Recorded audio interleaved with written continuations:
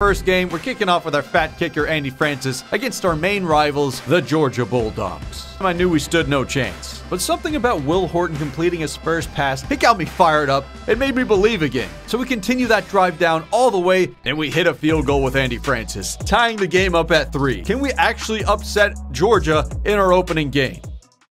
The answer is no. Georgia scores 34 unanswered, and our only hope, Will Horton, he got hurt. So thick boy Howard Cook is the new QB stepping in. Despite his massive size and slow speed, this mad lad was able to run it in for our first touchdown in school history. Now, it didn't affect the outcome of the game. We still got slaughtered 51-10, but man, I was proud of him. So it's clear we aren't at the level of Georgia yet. We have a long road ahead of us, but we can improve this team by recruiting high school prospects, and maybe somewhere out there is a player who can shift this program forward, and one day the UGF Pandas will be at the top of the college football world.